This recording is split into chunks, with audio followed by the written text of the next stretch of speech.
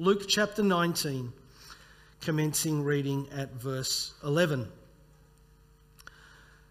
Now, as they heard these things, Jesus spoke another parable, because he was near Jerusalem and because they thought the kingdom of God would appear immediately. Therefore, Jesus said, a certain nobleman went into a far country to receive for himself a kingdom and to return. And so he called 10 of his servants, delivered to them 10 minas, and said to them, do business until I come. But his citizens hated him and sent a delegation after him, saying, we will not have this man to reign over us. And so it was that when he returned, having received the kingdom, he then commanded these servants, to whom he had given the money, to be called to him, that he might know how much every man had gained by trading. Then came the first, saying, Master, your mina has earned 10 minas. And he said to him, well done, good servant. Because you were faithful in a very little, have authority over 10 cities. And the second came, saying, Master, your mina has earned 5 minas. Likewise he said to him, you also be over 5 cities. Then another came, saying, Master, here is your mina, which I have kept put away in a handkerchief. For I feared you, because you're an austere man.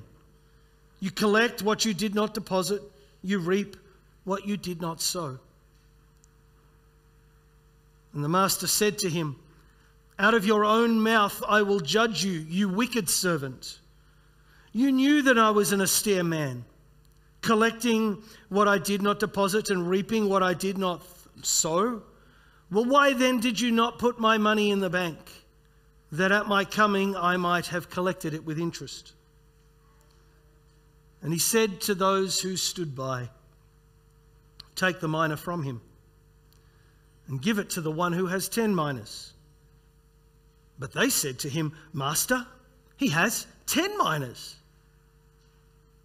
The master said, for I say to you, or Jesus says to us, for I say to you, that to everyone who has will be given, and from him who does not have, even what he has will be taken away from him.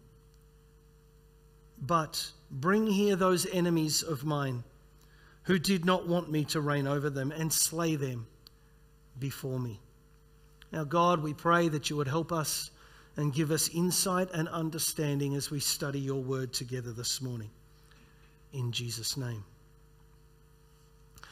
Well, friends, we have now arrived at the end of our study through the Gospel of Mark. It's been a bit of a journey. We started more than a year ago. And I know you're probably saying, well, Brad, you have now totally lost the plot. You say we are finishing our study through Mark's Gospel, but you're teaching today through the Gospel of Luke. It's a story that doesn't even appear in the Gospel of Mark at all. Well, I hope I'm able to make it clear to you why I'm doing that in just a moment.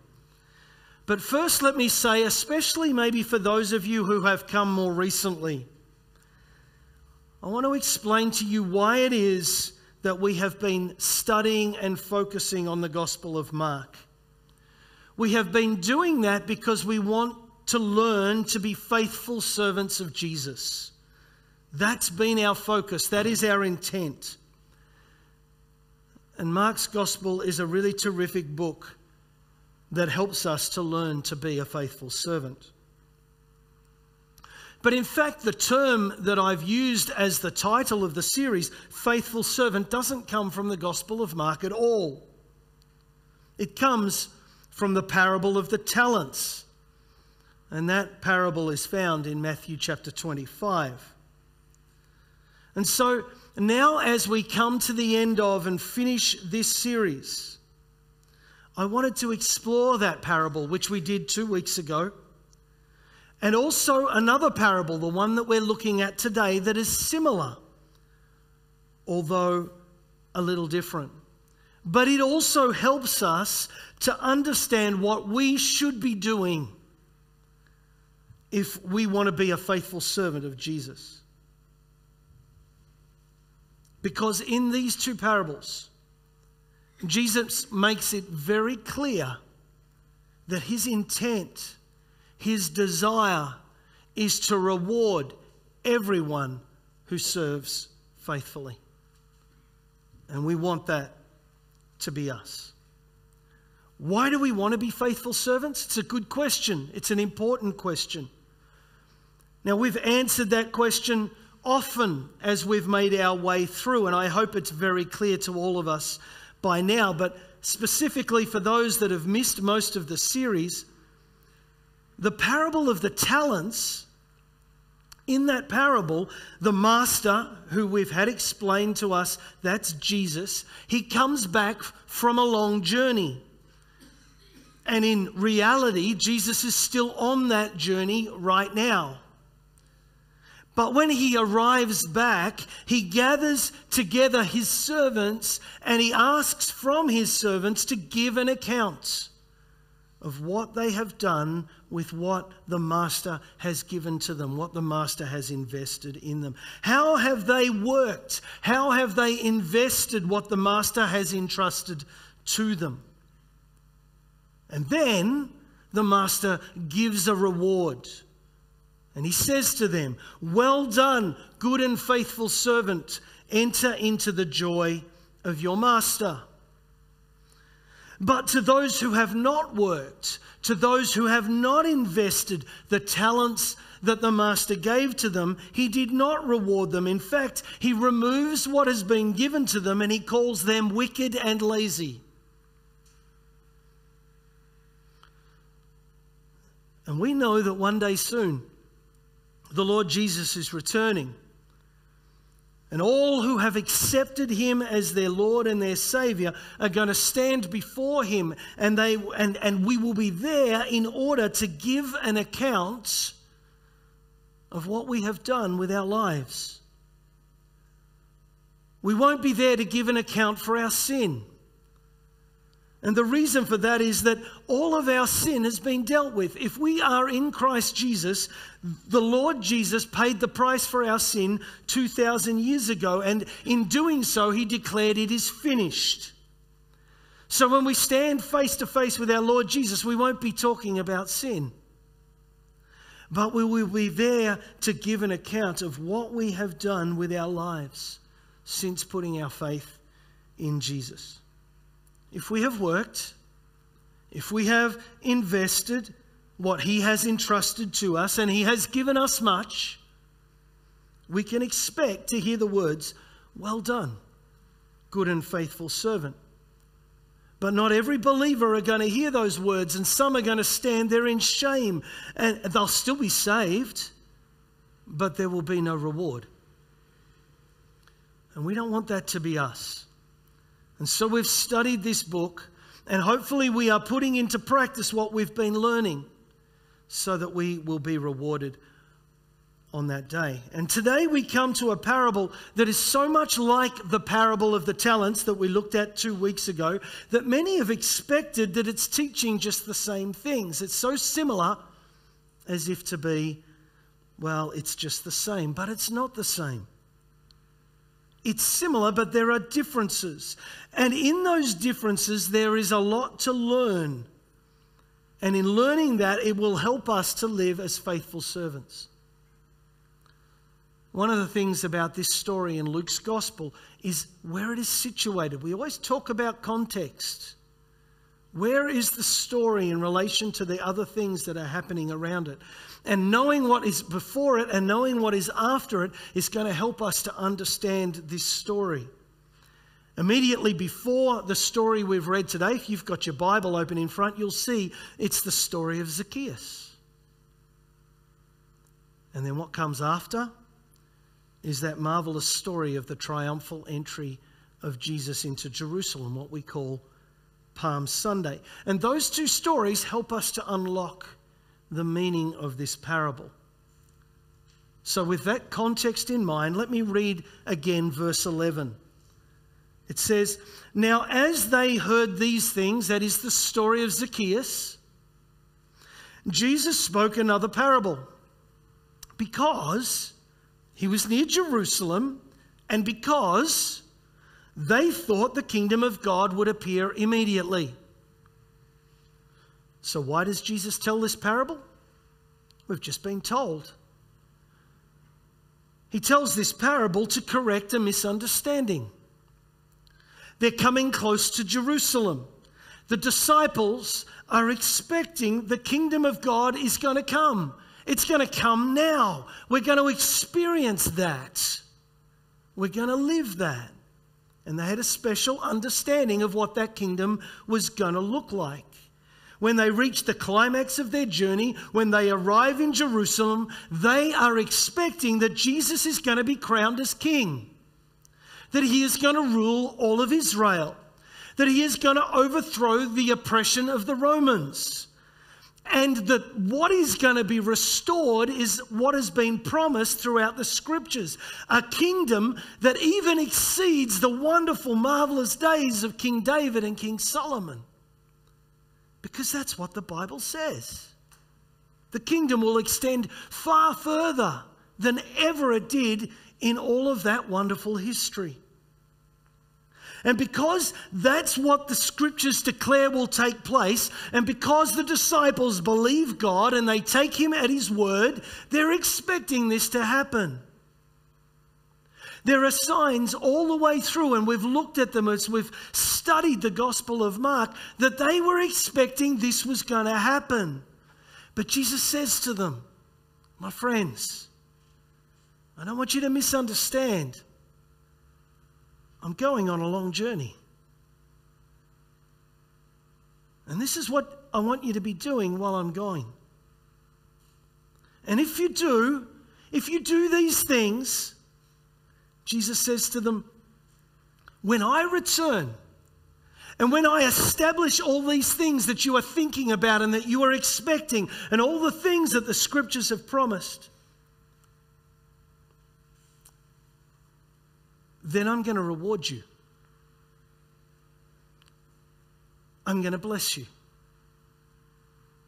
And you are going to rule with me, and you are going to have authority alongside of me and under me.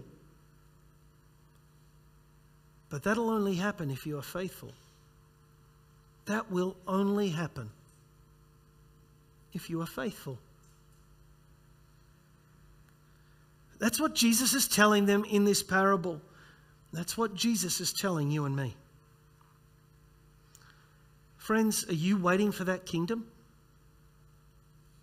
Are you looking forward to its fulfillment, the day when Jesus is crowned and as king and he sits to rule upon the earth? Then this is what you must do also. So pay close attention as we study this today. Verse 12, therefore Jesus says, a certain nobleman went into a far country to receive for himself a kingdom and to return. And so he called 10 of his servants and delivered to them 10 minas and said to them, do business until I come. A mina is a unit of money, a coin. Now this story, like I said before, it sounds familiar. This parable is very similar to the parable of the talents. And we studied that only 2 weeks ago. And there when we studied that, we studied the story in that parable of a servant who is given 5 talents, and another servant who is given 2 talents, and another one who is given 1 talent. But as we look at the 2 parables side by side, we see that there are similarities, but there are some differences. And we need to pay attention to those differences in order for us to get the meaning right and to apply it to our lives so that we can be faithful servants. In this story, the nobleman goes to a far country. It speaks of a significant period of time. It takes a long while to travel to a far country, to receive the kingdom and to come back again. So Jesus is talking about having patience and continuing to be faithful and diligent until he returns. Jesus is saying to the disciples, I am going to receive my kingdom. And that should grab the disciples' attention because they're looking forward to that kingdom. They're expecting it. And it should grab our attention too, especially if we are looking forward to his kingdom coming. We pray it, don't we, when we say the Lord's Prayer, your kingdom come. So one of the distinctions between this parable and the other one that is like it is that in this story there are two distinct groups. Do you notice that? In the other parable there aren't. There's only the one. We're only concerned with the servants. But in this parable there is the servants, like in the parable of the talents. But here also there is the crowd. They are called the citizens. But that doesn't appear in the other parable. Notice what it says in verse 14. But his citizens hated him. This is the nobleman. This is Jesus. And they sent a delegation after him saying, we will not have this man reign over us. It's interesting. Who are the citizens? Who is Jesus referring to? Certainly in the context of this parable and what is about to take place with the triumphal entry into Jerusalem, Jesus is speaking about the nation of Israel. They are his citizens. In less than a week from this moment, this group of people are going to gather around him, and Jesus will be up there on the platform with Pilate, and on the other side of Pilate will be Barabbas. And what are they going to do? The citizens are going to cry out, crucify him. We do not want this king. We don't want him to reign over us. But I think it's more than just them. Last Sunday, we've been talking about the ministry that has been happening in the city. We went in there to worship and to give out some of the Bibles that we've given there and other tracts, and to talk to people, anybody who is willing to talk about Jesus. And as we ministered there amongst the city, I was struck by the attitude of some of the people. Even more so the week before. Their hearts were hard to the things of God. Last week it was a bit better. Some were respectful and wanted to stop and to talk. And there were conversations with people the week before, but primarily there was this resistance, this hardness, this hatred. It was like the people are saying, we do not want Jesus as our king. So much like this attitude. So when the nobleman comes back, notice in this story, as we skip to the end of it a little bit, that the nobleman deals with both groups. He deals with the servants and he deals with the citizens, but he deals with them separately. The first thing he does is he deals with the servants. And so this is what he says. He comes to take care of them. So he invites them to come and to give an account of what has been entrusted to them. What have they done with the mina that he gave to each one of them? And first comes the man whose mina had earned 10. And he says to the nobleman, look, I invested your mina, I put it to work, and it has now earned 10 minas. And the nobleman says, well done, good servants. Because you were faithful in a little, have authority over 10 cities. And the second servant comes in, and he says, Master, your mina has earned 5 minas. And he too is met with the pleasure of his master. Well done. Have authority over 5 cities. The master rewards them according to their faithfulness. But here again is another difference between this parable and the parable of the talents. What's interesting is that the reward is different. This time, the faithful servant is given authority over a place or a region, a city. Now, we don't know exactly with any great clarity what that's going to look like in the eternal kingdom, but we know that what Jesus is showing us is that those who are faithful with what Jesus has entrusted to us will be given authority in his kingdom. Now, I hope that gives you a reason to look forward with great anticipation and expectation. And I also hope that it encourages you to invest wisely. Because what happens to the third servant? The one who just takes his mina and buries it in a handkerchief. What does he earn? Nothing.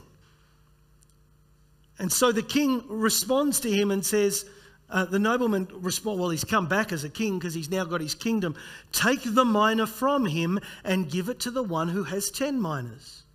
So how much authority does this man have? None. None. Nothing. And I've said it before, and I must continue to make this clear. I believe there are going to be Christians in heaven who are disappointed. They've been told wrongly, or they've thought wrongly. They've expected that when we arrive home, when Jesus comes and takes us home, everyone is going to be equal. But they're wrong. They haven't been reading their Bible. Now, when they get to heaven, they're not going to be upset about what they discover. Their heaven's going to be amazing. But they will be disappointed when they realize that they didn't store up for themselves treasure that is in heaven. They didn't seek first the kingdom of God. They didn't pay it forward. They will be saved. They will arrive in heaven with nothing to show for it, and there will be no reward. Again, I need to make this clear. I've said it already today, but I don't want to be people misunderstand this. You can't earn your salvation. We're not working to earn our way into heaven, because your salvation is 100% paid for on the cross of Calvary. Jesus did that 2,000 years ago. Our service to Jesus doesn't add to that. It can't. If you believe that Jesus is God, that he is your Savior, then through that faith, you are saved. But you will be rewarded for faithfulness. Your faithfulness is what governs your inheritance. And incidentally, it is your inheritance that you can lose if you are not faithful. And there's some food for thought. You can work hard. You can store up treasure that is in heaven, and then if you turn around and you blow it one way or the other, you can lose that inheritance. That's what the Apostle Paul was so concerned about. He was determined to run all his race. Remember, he said, lest I run in vain. All that I have done, all that work that I have done should come to nothing. He was worried he could lose his reward. And so he was determined to finish the race well. Now, friends, if we look at this story, and this is where having your Bible open could be really helpful, you and I are living between verse 14 and 15. That's where we are today. You are living between the point when the master entrusted the servants with a task and the point in which he comes to reward our faithfulness. And that's good news. You know why it's good news? We've still got time to do something about it. We are still running our race. And so this leads me to a second distinction in this story between it and the parable of the talents. In the parable of the talents, each servant is given a different number of talents. One is given 5, one is given 2, one is given 1. And each of them are given according to their abilities. Right? But this story, there are 10 servants, and each servant is given 1 mina. Everyone gets the same amount. It's not based on gift. It's not based on ability. And then Jesus gives us 3 illustrations of the response of the master to the investment or to the work of the servant. Now, we're not told 10 responses, right? But we would expect the master would have gone down all 10 and responded with all of them. Why didn't we get all 10? Well, actually, it's not necessary because Jesus is simply making a point. The other ones would all be superfluous. What happens if you do this much? What happens if you do a different amount? What happens if you do nothing? The reward will be according to what you do, how it is invested. Though each servant was only given 1 mina, the return on investment would determine the reward. I sound like a financial planner, but I hope you know what I mean. I'm not a financial planner, please believe me. A greater return would mean greater authority in the kingdom. Do you understand? But why only 1 mina given to each servant? Could have been 5, could have been 3, could have been anything.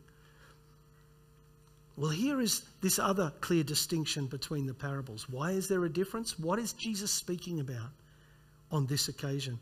It's really important that we understand this. The parable of the talents speaks of gifts.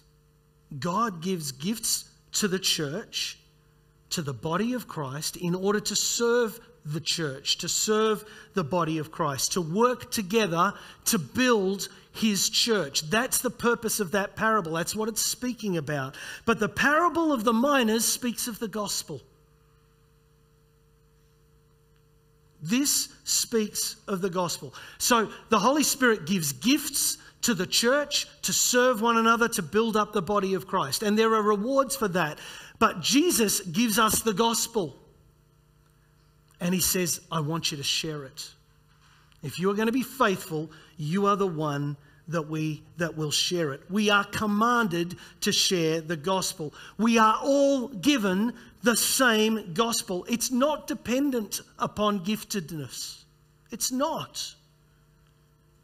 We have this thing in our head that there are evangelists and they're the gifted ones that share the gospel. No. Every one of us has been given the gospel to share. And this is highlighted, like I said before, by the story around it.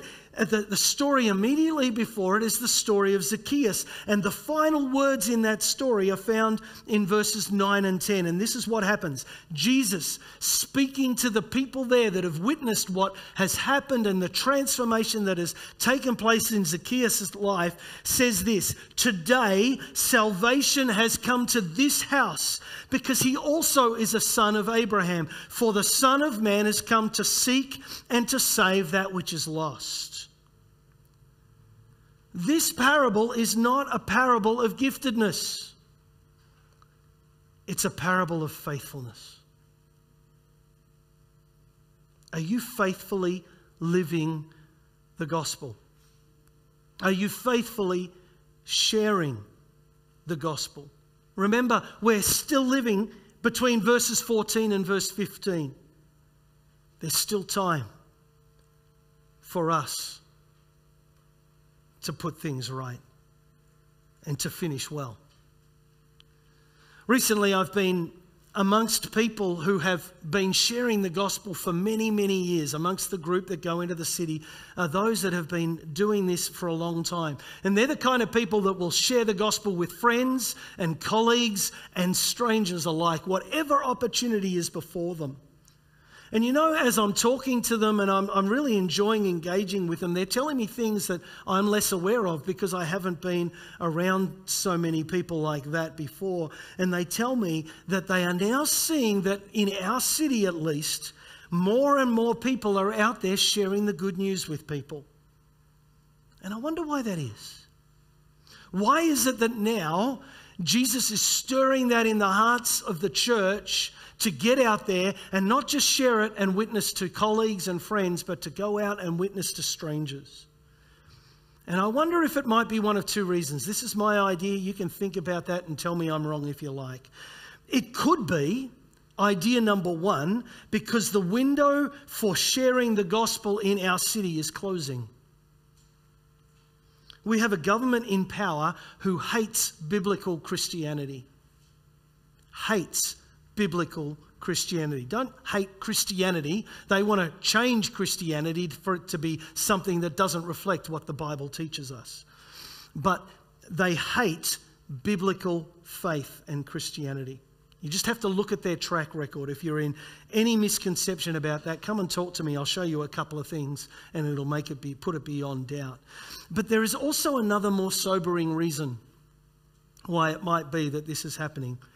It could be that the day of our Lord's return is about to take place. And that also. Now, you can suggest other reasons if you like. I'm more than happy to hear them, but they're the two that immediately come to mind for me. We must always be living day by day with the knowledge and the expectation that soon Jesus will come for us. And when he comes, he will reward us for faithfulness. Now, if you're saying, well, Brad, how do I start? How do I get involved? Because I'm not good at speaking and I'm not good at sharing the gospel with somebody. How do I get involved with sharing the good news? How do I be a faithful servant? I want to suggest just two very simple ways of doing that. Firstly, pray with us. If we don't pray, it'll be fruitless. We need a team to pray. The team that gathers in the room or at the back or whatever to pray is every bit as important as the team that are playing the keyboard and singing the songs that builds the atmosphere in the place, and the team that are out there giving the tracts and the Bibles and talking to people. It is a team, and we need people to do that. So pray with us. We said this past week we experienced a breakthrough. The week before was hard. I have no doubt at all that that was because of prayer. So let's pray. So that's number one. Number two might seem a little bit more confronting, but I want you to think of it not as confronting. Firstly, I want to say thank you for all of those people that keep bringing boxes in that they've stamped. So many people have been faithfully doing that week after week. I haven't touched a stamp. So I haven't done any of that, and that is beautiful. That's really lovely. That's a part of the work that is needed to be done. But we need to get them into people's hands. And if you're going to leave it to me to distribute 2,000, they're going to be there for a long, long time. Okay? It's going to take a long while. And so I want to issue you a challenge. And I'm going to do this as well. Here's a challenge. I'm not commanding you do anything, but I would like to invite you. When you leave today, grab 5. If you want to grab more, that's okay, if you think you can do it. But I would like to invite you to grab 5. And as you do, pray. And say, God, who would you like me to give one of these to? All week I'm going to meet people. Some are strangers, some are people that I've known for a long time, some are family. Who would you like me to give these to? And then pray for the person that you're going to give it to. And then just to give you an example of what you might do, and maybe just how easy it could be, as you nervously, some of us less nervous than others, but that's okay, nervousness is important. The nervousness will actually help us to understand how significant and how important this occasion is. But as you go up to that person, maybe you might like to say something like this, or come up with your own thing. Hey, you know, it's Christmas time. And that's such a special time because it reminds us that God sent his Son to the world. And his Son, Jesus, has made such a difference in my life. And so I'd like to give you this book. It's a gift. Well, it doesn't cost you anything. It's just a gift, and it'll tell you a little bit about the life of Jesus. I'd love you to read it, and then you could decide for yourself if Jesus could make a difference in your life as well. Does that sound easy enough? There are many ways that we can share the gospel, but I don't think it gets much easier than that. So let's be faithful servants and share the good news. I'll encourage you. I'm not going to be standing at the door giving everybody 5. I'm not going down that path. But if somebody wants to grab another box, there's a box just on the floor there as well. And just as you pass by and you look at them and you say, I'm not sure, Jesus, whether I can do that, but I know that with your strength we can make this happen. And I'm prepared to give it a go. That's a pretty good start, I reckon. All right, there's one other thing I have to cover before we finish. Because I told you there were 2 different groups. And the Master has come, and we've focused a lot, and that's been the primary focus today, on how our Master comes to reward his servants. But what about the second group in this story? What about the citizens? Now, this part's frightening. I don't think there's any other word for it. Read verse 27. But bring here those enemies of mine who did not want me to reign over them, and slay them before me. So we've got to ask the question, who are God's enemies? And the Bible leaves us in no doubt, at least in my mind, that anyone who does not put their faith in Jesus for salvation, anyone who is still unreconciled to God through faith, is an enemy of God.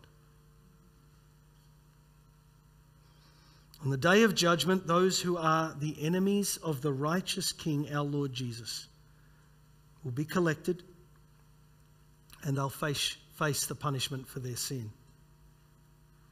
It's a horrible reality, but it is a just reality. God is righteous, he is holy, he is just in all that he does. It's not his will that any should perish.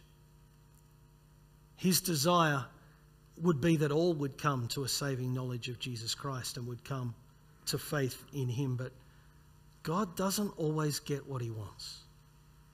I think some of us sometimes think he does. I want to share one final story from our outreach last Sunday. There was a lady who was offended by what we were doing. Don't smile, Isabella. You know where I'm going with this. When we arrived to set up, we were patient while we waited, because where we had sensed God was sending us, there was a market on that site and we needed them to pack up. When a space became available, we immediately moved in and just began to set up our equipment quietly while we waited for the rest of the people around us to finish packing up their stalls. While we had done that, immediately the team that were there to hand out tracts and to meet people began doing that up and down the street, some further away and some nearby. They were loving, they were respectful. You should watch these people in action. They are inspiring, they are great. Well, seeing this happen, there was a lady just a stall or two alongside of us. She was clearing her gear away, and she began to curse and to swear at us. Some of our team gathered around her. They were very polite, loving, and respectful.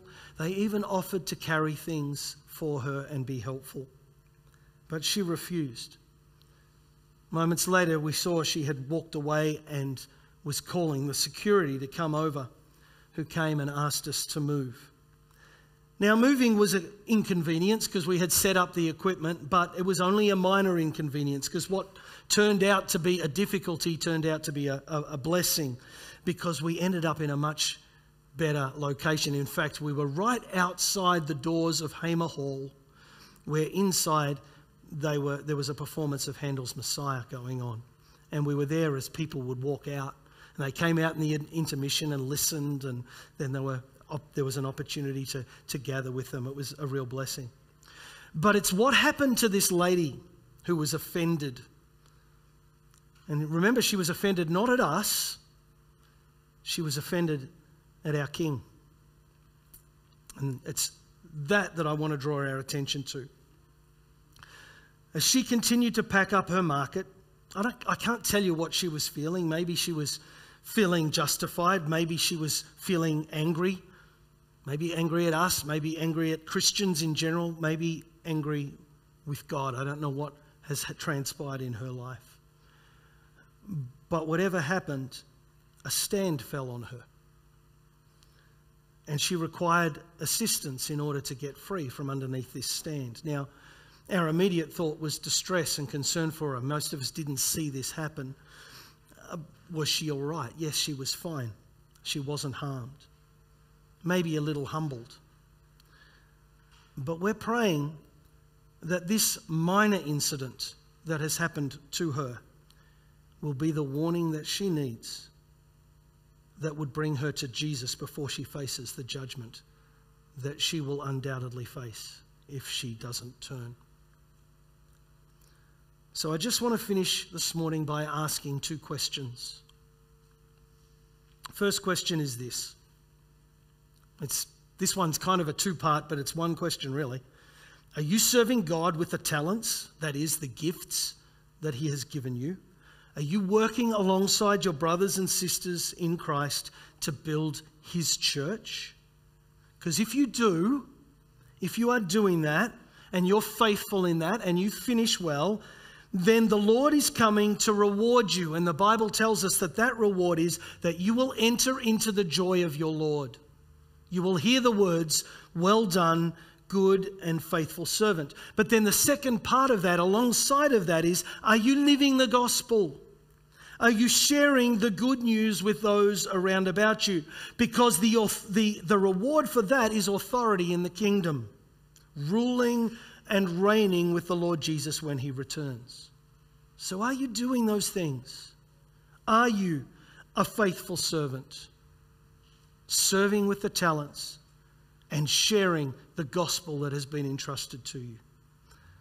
The second question, which is really the first question, and I hope that will make sense, it's a very simple one. Are you a servant or are you a citizen? Are you a servant or are you a citizen? If you're a servant, you have put your faith in Jesus. You are a part of the family and you are serving Him out of love for Him in order to hear those words, "Well done, good and faithful servant." But if you are a citizen, that means if you are someone who has never received, you never accepted Jesus as your rightful King and Saviour, you've never received the free gift of salvation that Jesus died to bring you, then I want to encourage you to do that right now. Right now. Because judgment is coming on all citizens. There are no excuses. We will have nothing that we can say in that moment that would say, "Oh, okay, you're an exemption." It just doesn't work that way. And here's the critical thing. The offer of forgiveness and eternal life is available to everyone. It's available to anyone who wants to receive it. And so just with the 2 minutes that are remaining before the clock ticks over to midday, let me tell you how simple it is to receive Jesus as your Lord and Saviour. It's as simple as A, B, C. A, admit that you've sinned and you fall short of God's standard. The Bible says all have sinned and fall short of the glory of God. B, believe that Jesus is God, that He died on the cross for you. 1 Corinthians 15, Christ died for our sins, just as the Scriptures said. He was buried and He was raised from the dead on the third day. C, call on Jesus personally. Tell Him, "Yes, Lord, I want you as my King. Will you be my Saviour and my Lord?" And the promise of Scripture is everyone who calls on the name of the Lord will be saved. Anyone can do this. Everyone is invited. God doesn't want any to perish, but we need to choose to receive Jesus' gift of salvation. So if you want to receive Jesus as your Lord and Saviour, do it right now. Wait no longer. Admit that you've sinned. believe that Jesus died to forgive your sin, and call on him as your Saviour and Lord. Let's pray.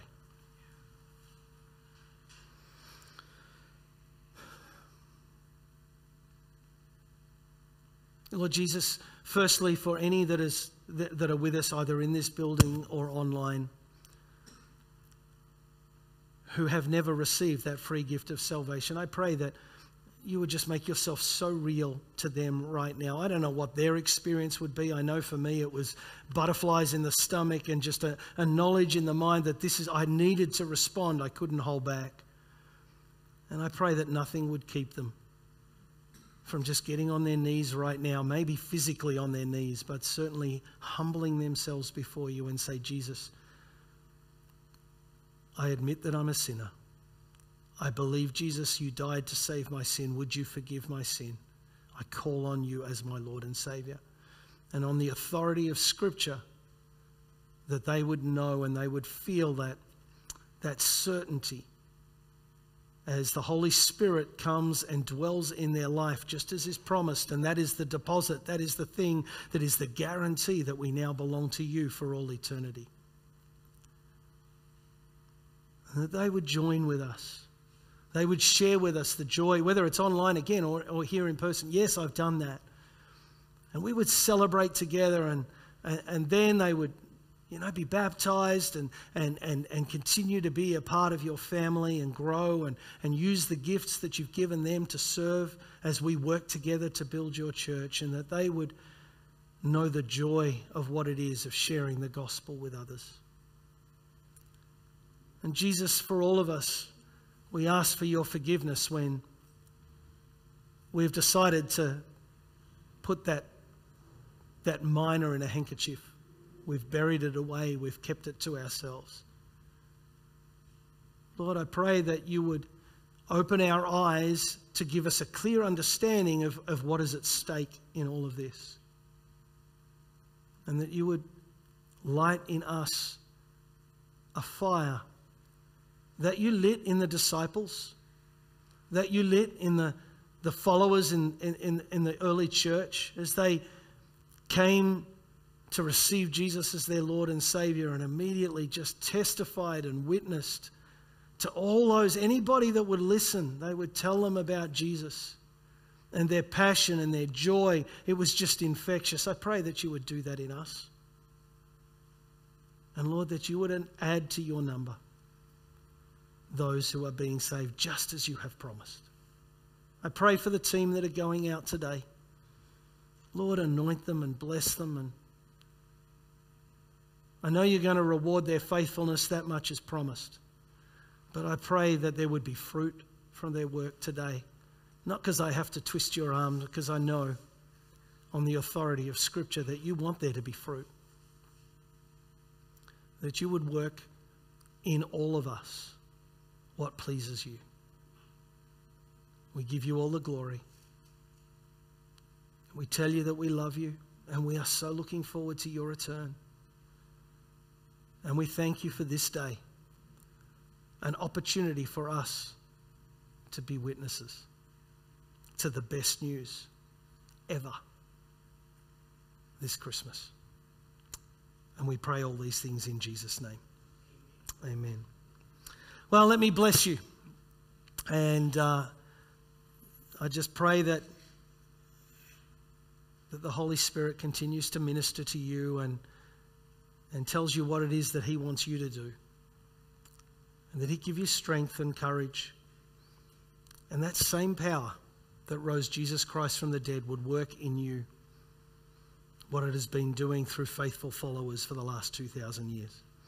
Jesus said, I have been given all authority in heaven and on earth. Go to the people of all nations and make them my disciples. Baptize them in the name of the Father, the Son, and the Holy Spirit, and teach them to do everything I told you. I will be with you always, even to the end of the world. The grace of the Lord Jesus Christ and the love of God and the communion of the Holy Spirit be with you all. Amen. God bless.